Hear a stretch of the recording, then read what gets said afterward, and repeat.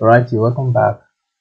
So, okay, at the end of our class, for those of us that are very familiar with Python, you know what dunder methods are.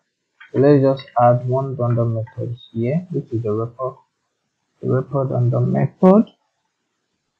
Have yourself.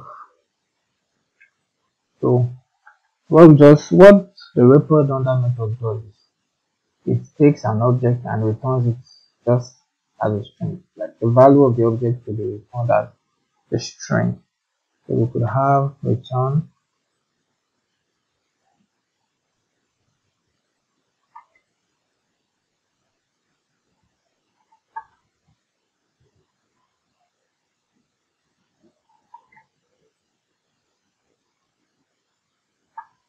self.id. Self.id. Remember how self works. Then getting the ID here, self.id. That's person ID. Then let's also have the name. Name is self.name because we are still dealing with the value of the class. These values, they belong to this class. So that's self.name. Okay. Now, after creating our class, there is one more thing that is needed for us to do. There's one more thing that is needed for us to do. We need to activate everything. Now we have created a class, but it hasn't actually reflected in the database.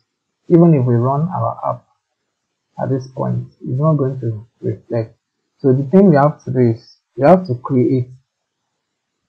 We have registered our DB with the SQLAlchemy, and in SQLAlchemy we have to create all, so that all the tables that we created, you can create more than one table at a time. All the tables we created and all the columns on the table will work. So we have to create it, but since we want our app to create a table, that means our app must be running and our app must be active before the database can be created.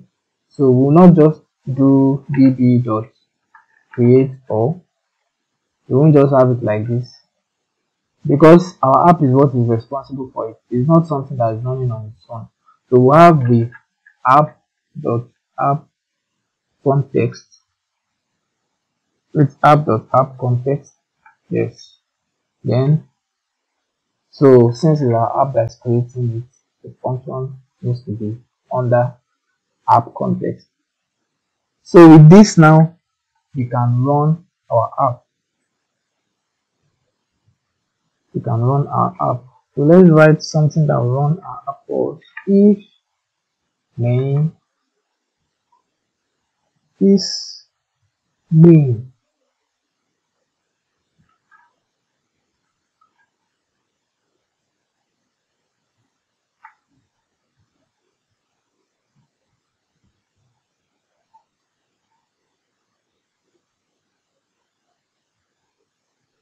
This should be true because we are giving it if statement. So if name is app.debug, that's for debugging, so that when we get any error, we'll see it on the command line.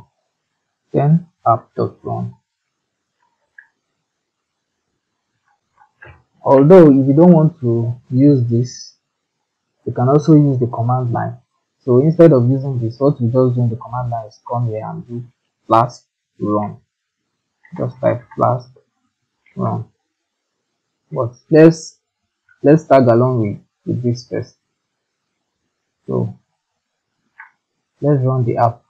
Press Ctrl F5.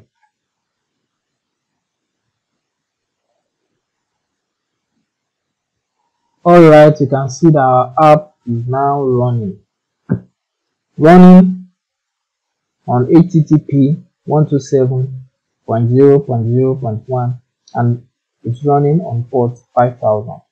Now let's go back to our database to check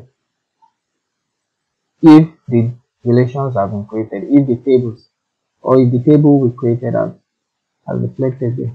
/dt Now we can see the table is there. Let's check the details of the table. The name of the table is persons. Now we can see it has ID and it has name here. So we are good to go. The next thing we have to do is to start inserting values. Like, how do we insert values into our database? So let's open the command line for this. Let's do this from the command line. You make sure the virtual environment is still on. Make sure the virtual environment is still on. Then you bring up the Python CLI. Bring up the Python CLI. Remember, on Linux, Python 3. On Windows, just Python. So what we are going to do is from app, import app. From app, this first app is the app.py. Import app, this second app here is this app. You have to import app, you have to import db, which is this, and the third thing we have to import is our class, which is person.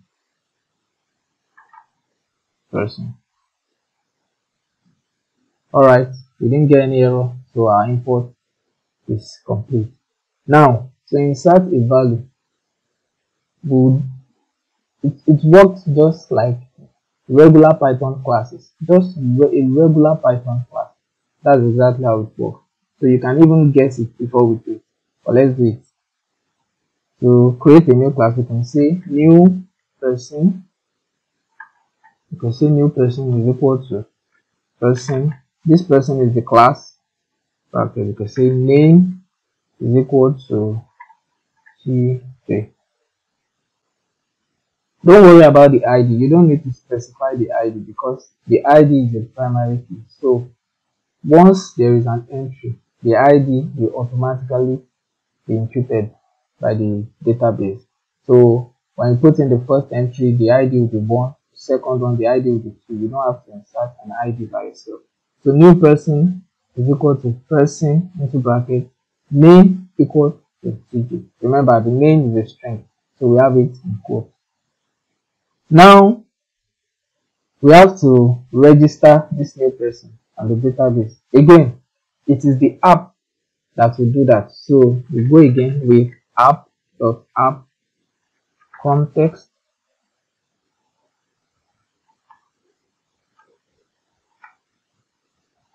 Then the first thing we do is db.session. You know, when we start running our app, the database will be running on a session. So db.session.add. What do we want to add? New person. That is this new person.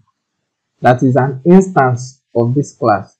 You know, this person here is a class. This new person is an instance of the class. So that's what we want to register. The next thing we'll have is db.session.commit. Just like we have in our, when we're using our cycle PG. We have to commit every change that we make. So same thing works here. We have to commit the changes that we make. db.session.commit. Press enter one more time. Then we didn't get any error, so we are good to go. Let's go back to our database. Check. Select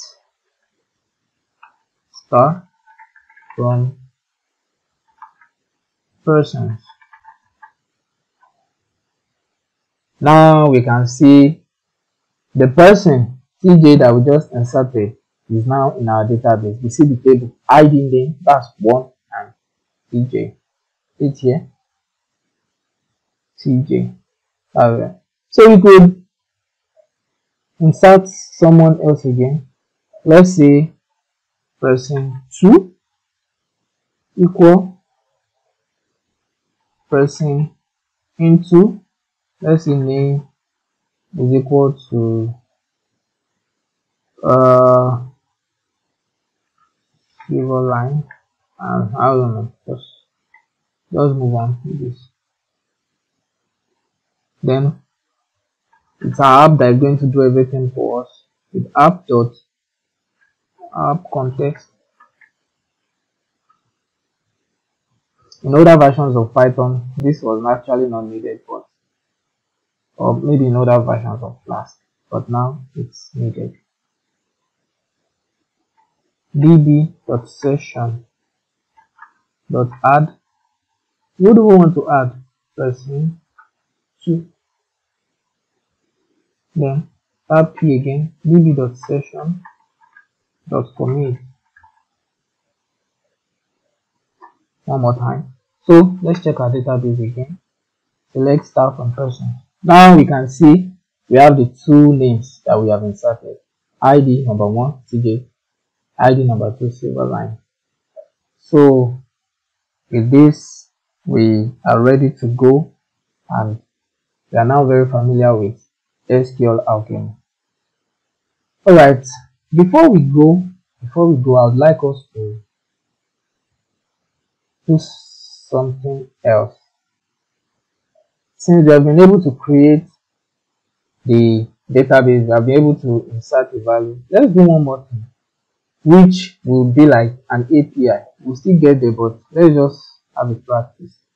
So we want to create an endpoint whereby we'll be able to get the user.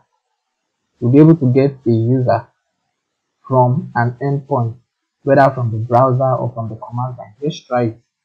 App.route. Then you put the endpoint here. Maybe I want it to be, they're running on localhost 5000. So if I want it to be localhost 5000/person, I'll just put here /person. Or if I just want to be localhost 5000, then I'll leave it like this. Then you have def index. Now let us query the database. So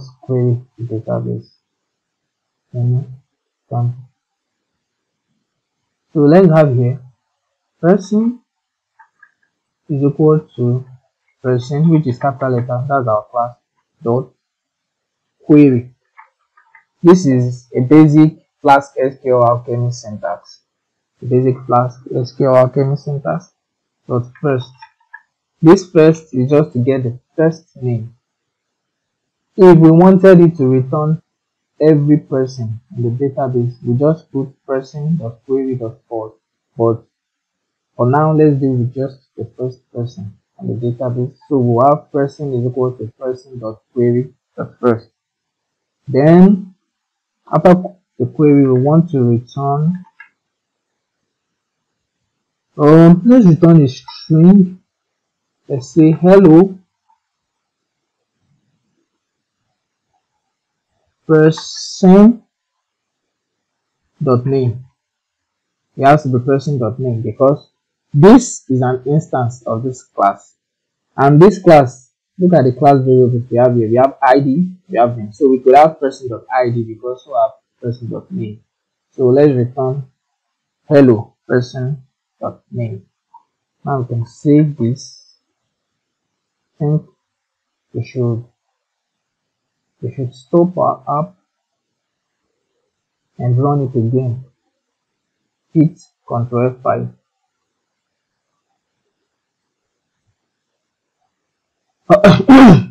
Alright, our app is now running. Ctrl F5. Let's go back to our terminal. So we can just clear out of here. Just make sure the virtual environment is still on, still activated. Now what we'll do is call http localhost. This is just basically how APIs work. So call http localhost. Let's put here localhost 5000. Localhost 5000. You could have localhost here, or if you want, you can use 127.0.0.1. Still the same thing. So now we can see it has returned it here for us. Can you see it here? Hello Teejay. Okay, let's add a breaking line here. Let's add a breaking line so that whatever thing is coming after it will move to the next line. 739. Stop the app, run it again with Ctrl F5, and back to our bash. Okay, now let's use http://127.0.0.1 and the port 5000. The port on which our app is running. You can see it here. This is it here. So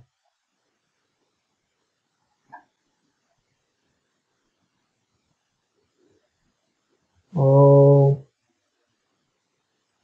there's a mistake here. http// yeah, now let's try it. You can see it now. It returns a hello and the name, the first name in the database.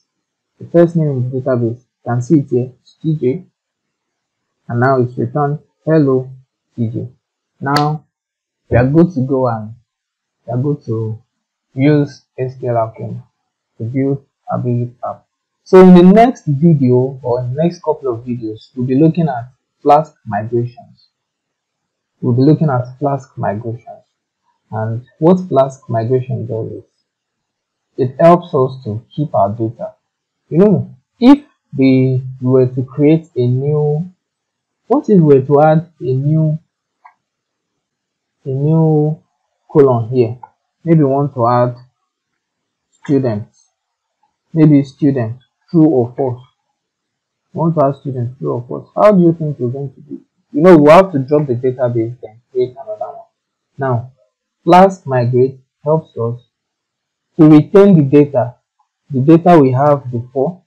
This data, we are going to retain it, then a new column can still be created beside it. So in the next couple of videos, we'll be taking a look at Flask migrate, and I'm sure with this one we have a basic idea of Flask SQLAlchemy. And after Flask migrate, we'll go ahead to build the basic app with Flask, and that will be the first project in this course. Alright, thank you.